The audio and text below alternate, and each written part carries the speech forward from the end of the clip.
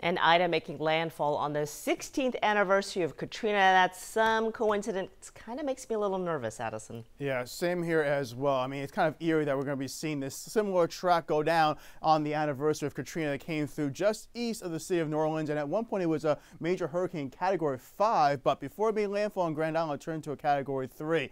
Now, Ida is forecasted to make its landfall as a Category 4, but just to the south and west of New Orleans, pretty much on a similar path that we saw a Category 4 back in 1965 go down, and that was Hurricane Betsy. And we have not seen too many Category 4s make landfall in Louisiana. But as we were talking about in that video, seeing the storm surge being a big issue down here, and of course a lot of southern Louisiana is swamps and marshlands, and just around the the Mississippi River Valley Delta, I should say, you're dealing with the potential of seeing a huge storm surge pushing all that water further inland.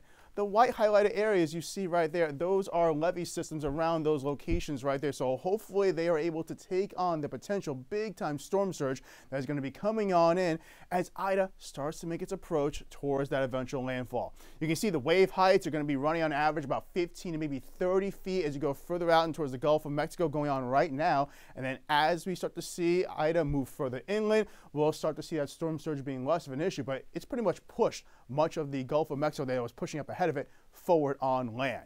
In fact, we can start to see right now some scattered rain showers as those outer bands are starting to graze the northern sections of the Gulf Coast right there. A little bit, some rainfall is coming on down near Panama City and up in towards the New Orleans area. They're just seeing partly to mostly cloudy skies and breezy conditions. Ida is packing winds of 105 miles per hour sustained. Gusts are higher than that, and it's moving to the northwesterly direction at 16 miles per hour. There are, of course, numerous warnings out there all across the parishes of Louisiana and counties of Mississippi. And as we look forward towards that eventual landfall coming on in, it may be doing so as that Category 4 status of winds in excess of 130 plus miles per hour. But once it moves further inland, it is forecast to weaken down to a Category 2 as it's moving just over the city right there of Houma and then heading in towards the Baton Rouge area, the capital of Louisiana.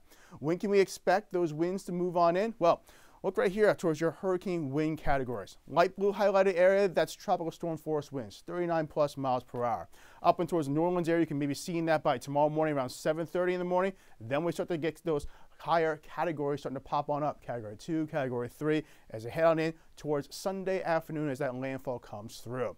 Rain amounts and the flooding potential will be a big concern for Sunday and into Monday as well, as we start to see that system push further inland and then eventually raining itself out as it weakens down towards a remnant low. But unfortunately, that won't be for several days. And a lot of these areas like Tennessee and up in towards Kentucky definitely did see their fair share of heavy rain come down for the past several weeks. So it's going to be a big concern out there, Sherman, and we're going to be keeping our eyes on Ida as it eventually makes that eventual landfall.